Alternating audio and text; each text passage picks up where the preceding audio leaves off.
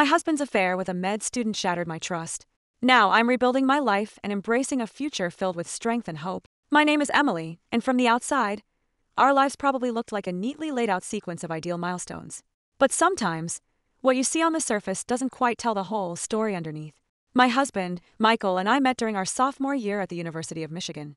We were both pursuing degrees that promised intense careers, mine in architectural design and his in medicine. Our paths crossed in an elective class, History of Modern Europe, a subject far removed from our major fields, perhaps explaining why we noticed each other among the crowd of future doctors and architects. Our meeting was as mundane as it was fateful. A spilled coffee, a stack of medical textbooks teetering precariously. I reached out to help, and our stories entwined from that moment. He apologized for the mess, his voice calm, a stark contrast to the frantic rush of the cafeteria. We talked briefly about our courses, laughed at the serendipity of our majors colliding, and exchanged numbers. That brief encounter grew into long nights spent discussing everything from Renaissance literature to the intricacies of human anatomy. In him, I found a listening ear and a thoughtful heart. In me, he found a burst of creativity and warmth. From the start, Michael was the kind of man who drew people in effortlessly. His charisma wasn't the flashy kind that fades after a few encounters. It was a gentle, enduring magnetism, coupled with a brilliant mind that fascinated me endlessly. I remember how during our study sessions, he'd relate historical events to human behaviors with such passion that even the driest facts seemed to breathe and live. We fell in love among books and coffee spills, our conversations stretching late into the night, often closing the library down. By the time we graduated, there was no question that we would marry. We were married 2 years after my graduation in a small, intimate ceremony surrounded by family and friends.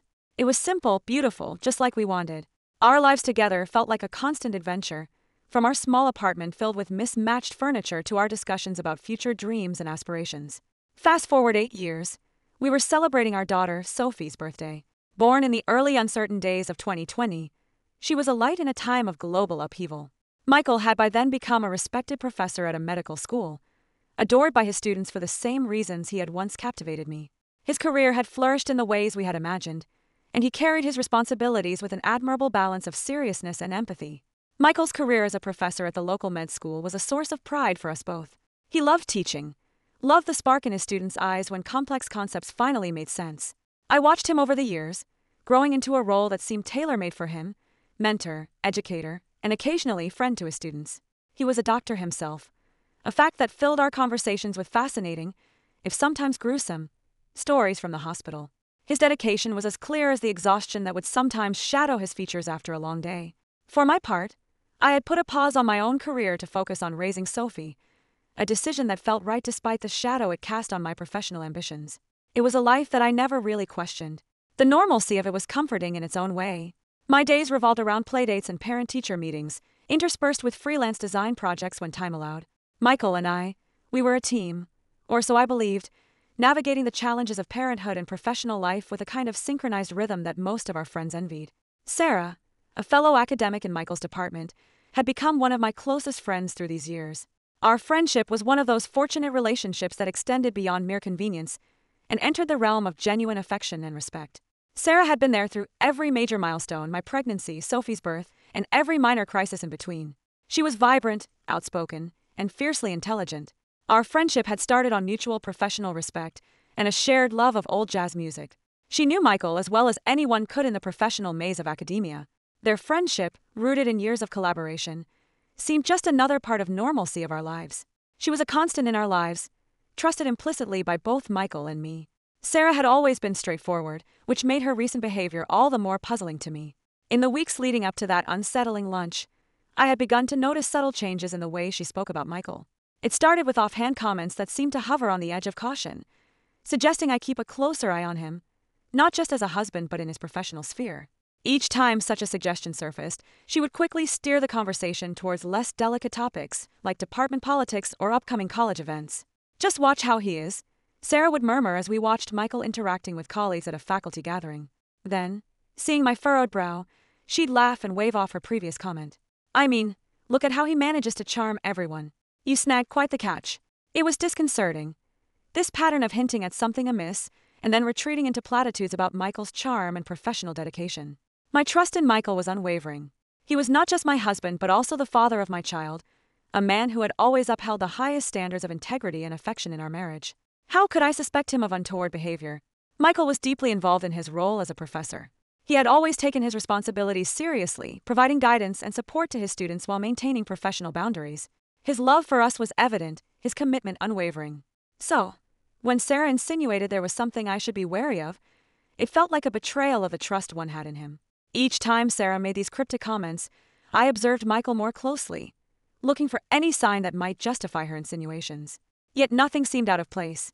His interactions with colleagues and students were as they had always been, respectful and professional. At home, he was the attentive husband and loving father, often talking about his students with pride, but never crossing the line into inappropriate fondness or familiarity. But Sarah's behavior grew increasingly odd. At times, she appeared distracted, her gaze lingering on Michael a little too long during social events, her comments more pointed, tinged with an urgency I couldn't understand. "Emily, you know people sometimes change, right? Situations at work can get complicated," she said one evening as we cleaned up after a dinner party. Her tone was serious, lacking its usual lightness. "Sarah, are you okay?" "You've been a bit off lately," I replied, concerned for my friend who now seemed to carry a burden she was hesitant to share. She paused, a frown creasing her forehead. "It's nothing really, just work stress, I suppose. But you know, it's always good to keep an eye out for everything." Her ambiguity frustrated me. What was she hinting at? If there was a genuine concern, why wouldn't she just say it outright? Sarah's behavior continued to gnaw at me, a constant reminder that something wasn't quite right. Yet, every time I looked at Michael, every time we shared a laugh or a quiet evening together, Sarah's insinuations seemed ridiculous, almost offensive. How could I doubt the man who had been by my side through every significant moment of our lives together? As the weeks passed, I tried to dismiss the unease that Sarah's words had instilled in me. I focused on our family, on the upcoming holidays, on the simple joys of our daily routine. Michael was as present and engaged as ever, his demeanor at home not reflecting any of the concerns Sarah had subtly tried to plant in my mind. Then came the lunch in December, a turning point that forced me to confront the nagging doubts Sarah's strange behavior had sown. We met at a small cafe, a neutral space away from the familiar settings of work or home. Sarah seemed particularly tense that day, her usual vibrant self shadowed by a seriousness that immediately put me on edge. We ordered our food, and for a few moments, we engaged in the usual pleasantries. But as the waiter walked away, Sarah's demeanor shifted. She looked around, ensuring no familiar faces were within earshot, and then turned to me with a solemnity that instantly chilled the air between us. "Emily, I've been beating around the bush for too long, and I'm sorry for that. I need to tell you something important about Michael," she began, her voice low and steady. "It's about him and a student." I felt a cold knot form in my stomach. The vague hints, the changed behavior, all led to this moment. Despite my deepest fears, I had believed in my husband's fidelity, in the sanctity of our life together. Sarah's next words would challenge everything I thought I knew, forcing me to see beyond the facade of normalcy that I had clung to so desperately. What she disclosed next wasn't just a revelation. It was a shattering of the trust and reality I had built my life around. Then, out of the blue, she voiced a suspicion that had apparently been troubling her for some time. Something, she suggested, might be going on between Michael and a med student. Specifically, a bright young woman who was not just any student, but one who seemed to look at Michael not just as a mentor but perhaps something more. The idea seemed ludicrous. Michael had always maintained a professional distance that bordered on aloofness, his interactions with students uniformly marked by respect and propriety. I laughed it off at first. It seemed so out of character for the man I knew, the man I had spent nearly a decade of my life with, who had always seemed as devoted to me and our daughter as he was on the day we said our vows. But as Sarah described what she called yearning looks, exchanged in moments caught in the corners of classrooms and hallways, my laughter began to sound hollow, even to my own ears. What was I missing? Was the routine that I cherished merely a veneer, hiding a fissure I was too afraid to acknowledge? Despite my initial dismissal, Sarah's words planted a seed of doubt, one that, unbeknownst to me, was about to sprout into a confrontation that would challenge everything I thought I knew about our seemingly perfect life. Finally, she set down her fork, took a deep breath, and said, "There's something I've been meaning to talk to you about, and I'm not really sure how to say it." Her voice was serious, and I felt a twinge of anxiety at the gravity of her tone. This was not our usual gossip or chatting about departmental politics. Something was off. "Is everything okay?" I asked, trying to mask my concern with a sip of my tea. "It's about Michael," she began, and my heart skipped a beat. "I've noticed something off at work." She paused, searching for the right words. "It's about how he's been with one of the med students." I felt a defensive wall immediately go up. Michael had always been professional, a model professor, and the suggestion that there might be something inappropriate was jarring. "Sarah, What are you talking about? My voice came out a bit sharper than I intended. She flinched slightly, which only made my stomach tighten more. I've seen them together, and it's just the way they look at each other. I've known Michael for years, right? He's never looked at anyone else like that. Not even close, she continued, her eyes now meeting mine with a mixture of concern and apology. Looks? Sarah, you're basing this on looks? I couldn't hide my incredulity. The idea seemed absurd, plucked from thin air or perhaps some daytime drama. It was unlike Sarah to make such vague accusations. Yes, I know it sounds crazy, she admitted, rubbing her temples. I wouldn't have said anything if it wasn't so obvious. It's like watching a slow-burn romance movie. He looks at her the way he used to look at you. The word stung, more than I expected. A vivid image of James's tender gazes in our early days flashed through my mind. His eyes filled with unspoken words and promises. It was painful to think of those looks directed at someone else, let alone a student. I'm sure you're overthinking it, I said, forcing a laugh that sounded hollow even to my own ears. Michael is devoted to his work and to us. He wouldn't jeopardize that. It's probably just professional admiration or something. You know how passionate he is about mentoring. Sarah nodded, looking relieved that I wasn't upset but still unconvinced. Maybe. But just watch them, okay? I hope I'm wrong. I really do. The rest of our lunch passed in a blur. I kept replaying Sarah's words in my mind, each repetition chipping away at my initial disbelief. By the time we parted ways, a seed of doubt had been firmly planted, despite my efforts to dismiss it. That evening, as Michael came home and wrapped me in a warm, familiar embrace, I tried to see any hint of what Sarah had mentioned. He was the same as he had always been with me, caring, loving, asking about my day with genuine interest. But now, a filter of suspicion tinted my perception, coloring his every action, every smile. Later, as we settled down after dinner, I brought it up casually. Sarah and I had lunch today, I mentioned, watching his face for any sign of change. Oh, he responded, looking up from a book. How is she? Good. She mentioned something funny though. I forced a chuckle, trying to keep the mood light. She thinks you have a crush on one of your students. He laughed, to dismiss it as ridiculous. Despite Michael's denials and his sudden criticism of Sarah, something inside me refused to settle. His words, intended to cast doubt on Sarah's integrity and divert attention from himself, only fueled my determination to unearth the truth. How could he suddenly turn on Sarah, a friend who had been nothing but supportive to us both? His accusations seemed like desperate attempts to protect himself, and the discrepancy between his words and his actions left a bitter taste in my mouth. On the surface, I maintained a composed facade. I laughed at the right moments, nodded along to his explanations, and pretended to consider his perspective. But beneath that calm exterior, my mind was racing, piecing together every odd remark, every late night at the office, every unexplained absence that had seemed insignificant at the time but now loomed large with suspicion. I knew I needed more than just my instincts and Michael's word against Sarah's. I needed concrete evidence, something undeniable. I began by checking our phone records, something I had never felt the need to do before in our marriage. It felt like a betrayal on my part, an invasion of the trust we had built over the years. But these were desperate times. The phone records showed nothing unusual at first glance, calls to colleagues, his secretary, his brother. But then I noticed a number that recurred more frequently than others at odd hours, sometimes late into the night. It was a number I didn't recognize. My heart sank as I scribbled it down, a sense of betrayal washing over me anew. Next, I turned on our computer at home. Michael was meticulous about logging out of his accounts, but he'd become complacent, perhaps too confident in his ability to cover his tracks. I found his email open, a thread highlighted, and as I clicked on it, I braced myself for what I might find. The emails were careful, guarded, but the underlying tone was unmistakable. They were more than professors and students exchanging academic pleasantries. There was a personal touch, a warmth that should not have been there. Armed with this information, I still felt hollow. Confirmation of Michael's deceit didn't bring the satisfaction I'd hoped for. It only amplified the pain. With every piece of evidence, our marriage felt more like a lie, and the man I thought I knew slipped further away. However, I decided not to face him. Over the next few days, my interactions with Michael remained superficially normal. We spoke about mundane things, Sophie's schedule, grocery lists, the trivialities of daily life that didn't touch the raw nerve of our fractured relationship. Inside, my world was in chaos, but I kept a calm exterior. He was none the wiser, believing perhaps that we were slowly bridging the gap between us, while in truth, I was meticulously planning my next steps and gathering more evidence. The weekend was approaching, and I had already laid my plans. The Nursing Mothers Association, a group I joined after Sophie's birth, had organized a camping trip. It was the perfect alibi to leave home for an extended period without arousing suspicion. I informed Michael only a couple of days beforehand, asserting that it would be a good bonding experience for Sophie and me, and a refreshing break for myself. He responded with enthusiasm, overly so, which now seemed another red flag in his recent behavior. "Have a great time," he said, smiling. "You both deserve this break. Don't worry about anything here." His ready agreement to our absence gave me the window I needed.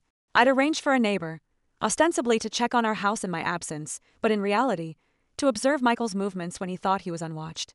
This neighbor, Jenna, was a trusted friend who was aware of my situation and willing to help. The camping trip itself was a much-needed distraction. Being around other women, sharing stories and laughter, allowed me to breathe a little easier, even if just for a day. Sophie loved the outdoors, her laughter mingling with the breeze, her joy at the simple things, a butterfly, the crackle of a campfire, helping to lift the weight from my chest. Meanwhile, Jenna texted me updates. Michael had left the house mid-morning and didn't return until late in the afternoon. She couldn't see where he went but noted the time for later reference. When he returned, he brought someone with him. My heart sank reading her message. The visitor was female, young, and they seemed comfortable with each other. Too comfortable. Jenna couldn't get close enough to hear conversations without risking being seen but managed to snap a few photos from her upstairs window. Returning home late Sunday, I felt a mix of dread and anger. The atmosphere in the house was too calm, Michael too casual. He asked about the camping, his curiosity feigning innocence. I shared anecdotes of our outing, all the while feeling a nauseating mix of betrayal and resolve churning inside me. The next day, after Michael left for work and Sophie was at her daycare, I met with Jenna to collect the photos. The images were grainy, but the intimacy was unmistakable. Their proximity, their body language, and the ease between them. It was more than enough to confirm my suspicions. Armed with this new evidence, I knew I had to confront Michael. But first, I needed more concrete proof, something undeniable that would prevent him from weaving more lies. I contacted a private investigator, recommended by a lawyer friend. Discretion was key, and the investigator assured me he could discreetly track Michael's movements and interactions over the next few weeks. As the investigation unfolded, I maintained a veneer of normalcy at home. Michael seemed oblivious to the undercurrents, perhaps blinded by his own duplicity or convinced of his ability to conceal his affair. But the strain of living a double life, playing the part of the dutiful wife while secretly orchestrating an investigation into my husband's infidelity, was exhausting. Finally, the investigator provided me with a report. It included times, places, even audio recordings of conversations between Michael and the student.